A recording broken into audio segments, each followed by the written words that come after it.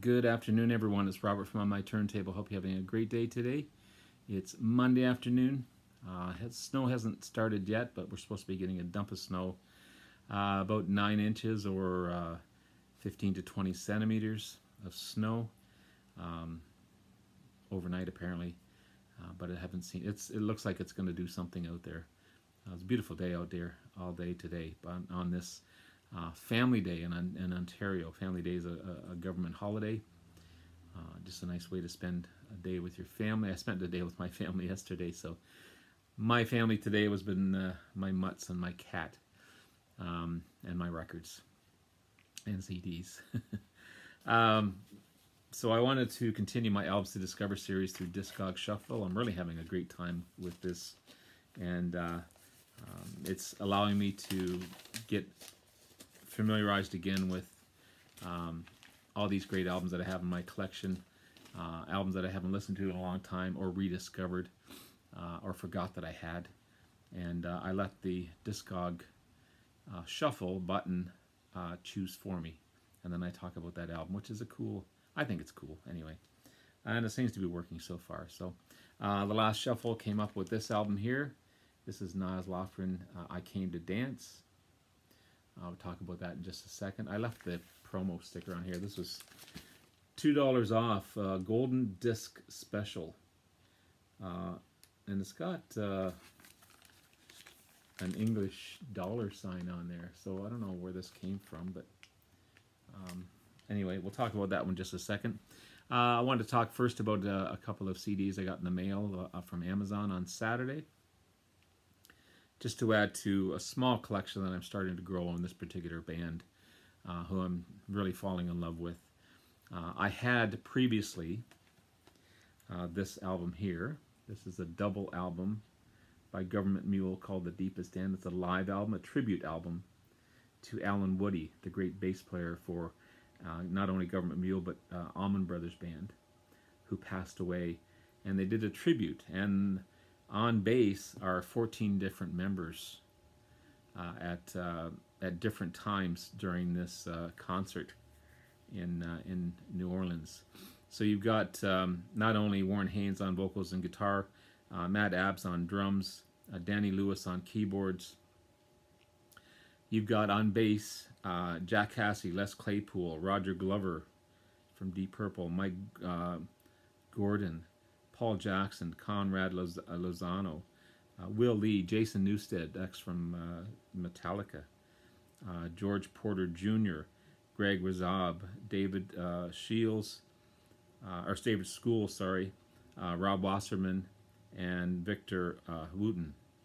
Just an amazing array and lineup of bass players to pay tribute to Alan Woody. Great, great live album. Really love it. So that inspired me to get more Government Mule. So I showed previously on another video the two studio albums I have by them. This is Dose. Dose is their second studio album released in 1998. Really great sounding album. Really good.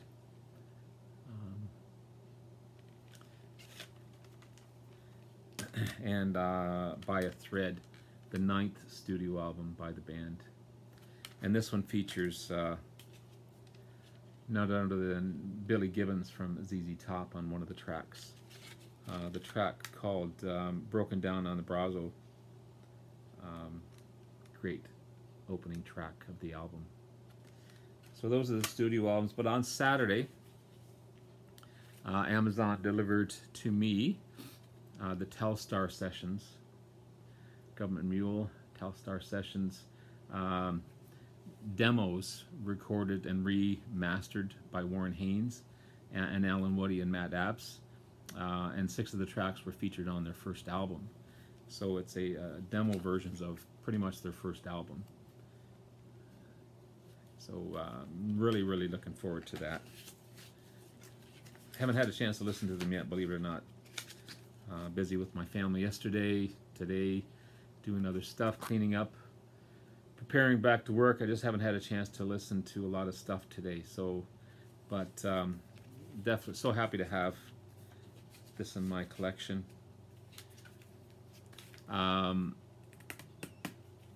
Yeah, Telstar Sessions. And this one here, this is Millennium.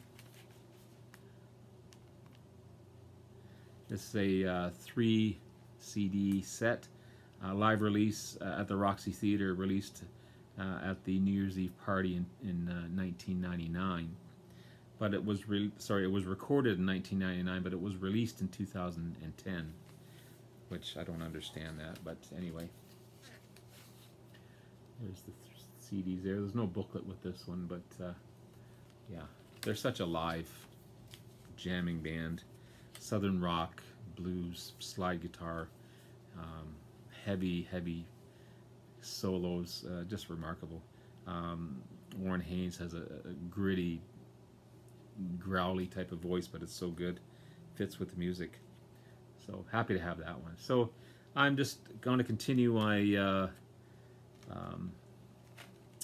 growth in Government Mule. I'll stick with the CDs because the albums are hard to find, and I think these guys sound better on CD. Just my opinion, but I think they would.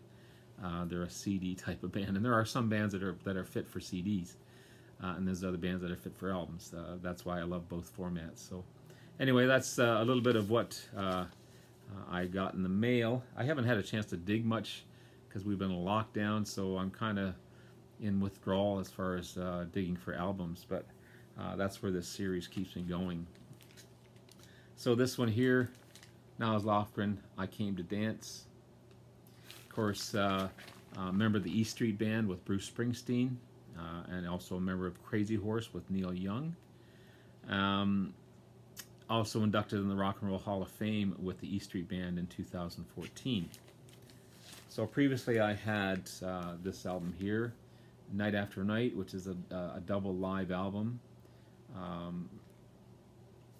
Great live album, recorded in 1977. Very underrated guitarist, singer-songwriter. Tunes are great. They're upbeat. Lots of cool licks throughout. Some great orchestra, great piano, and got a great vocals on there. A great live album. Great live album. So this one here, this is the third studio album released again in 1977. I think a lot of the tracks off of I Came to Dance is on the Night After Night live album as well. Very polished album, and that's not a dig. It's very well produced. It sounds almost too good to be true. Like every note is perfect. Every song is perfect. There's no what if. It's just, and that's the criticism of this album when you look at all the reviews and stuff, is that it's too well polished. But I have nothing against that. I have nothing wrong with it. But you can tell it sounds that way. Every song is just perfect from start to finish, and so that's a tiny bit of, not a dig against the album. It's just that if you do listen to it, just be prepared that it may sound a little too perfect than normal. Some of the tracks feature Patty Austin on backing vocals, which is cool. And they also do a track of a version of Happy by the Stones, and it's a different track altogether than what the Stones did as far as Happy. And it's an enjoyable album for sure. I really like it. Great, again, underrated guitarist, singer. He's sometimes has a Huey Lewis sound to him. As far as the singing style, sorry, I just have to move my legs there. There we go. As far as the singing style, as far as the sound structure, in some ways, a Poco, Little River Band type of sound. There's some harder tracks, and there's all kinds of guitar licks throughout the songs as well. So the first track is I Came to Dance. Catchy, upbeat tune, great piano. There's some horns in there as well. And again, throughout the song, there's little lead licks all the way through it. It's a lot of fillers as far as the lead work and as far as the piano and everything else on this track. Rock Me at Home reminds me again of a Huey Lewis track, just the beginning of it, but it's again great track. Home is Where the Heart Is, nice easy listening pop tune, and again more cool licks throughout. He does a lot of fills with these licks, a lot of lead licks all the way through. Code of the Road, cool little rockin' track, great playing throughout, gritty vocals on this one as well. So he kind of hardens it up a bit on this one. Happy Ending Kids, maybe my least favorite track on the album. Kind of goes all over the place, and the chorus is too gospel-y, like it's too big, the chorus, and there's a couple of tracks like that where the chorus is just overpowering the verse, the main part of the song. Going South, love this track. So again, you go from Happy Ending Kids, which isn't all the greatest song, but then he gets back into again with the song Going South. Love this track. Great intro. Sorry. Great bass run in the beginning as well. Guitar licks in the beginning. Has kind of an island feel to it. So it almost like not a calypso song, but that island feeling in the track. To a Dreamer, maybe the second weakest track on the album. Try to be a rockin' tune, but again, another one with that huge chorus. I just don't like it. It doesn't fit in with him just singing, and then all of a sudden you've got this big wide chorus happening. That works in a build-up song. I'm thinking of I Want to Know What Love Is by Foreigner. It slowly builds in, and then all of a sudden that chorus kicks in at the end, and it just brings the house down. But to just add this in a chorus just doesn't fit. Jealous Guy, I like this track. It's a soulful track, great piano playing throughout, dynamic track as well. It's really cool. And then finally Happy, they funked it up, Funked, in this version. Some slide guitar, cool piano licks, put a bluesy soul feel to this track in Happy, where Keith Richards' version, of course, is completely opposite, raw guitar and everything else. I love that song Happy, believe it.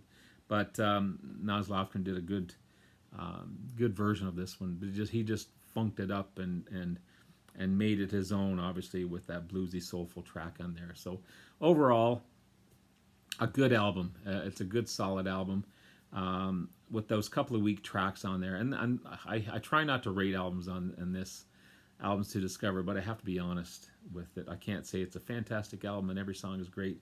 There's some weaker tracks on here, but overall, if you listen to it as an album, it's a great album.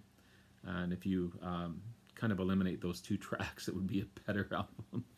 But he just had to tone down on the chorus on some of those tracks.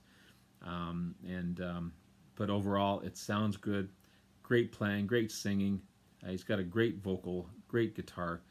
Again, an underrated player, but definitely an album to discover, an artist to discover. He plays great with E Street Band and Crazy Horse, but on his own, he does a fantastic job as well. So let's see what's on the shuffle. See if it comes up here. So I'll go to my Discogs.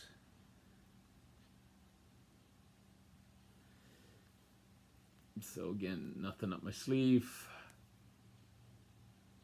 Go to random item down. Oops, sorry. Wow, the glare. Random item. Oh, pardon me, the Tea Party. Edge of Twilight. I love the Tea Party. Great Canadian rock band. It's kind of a Jim Morrison lead singer look like. You're gonna love it. You're gonna love it. I wish I could play this track.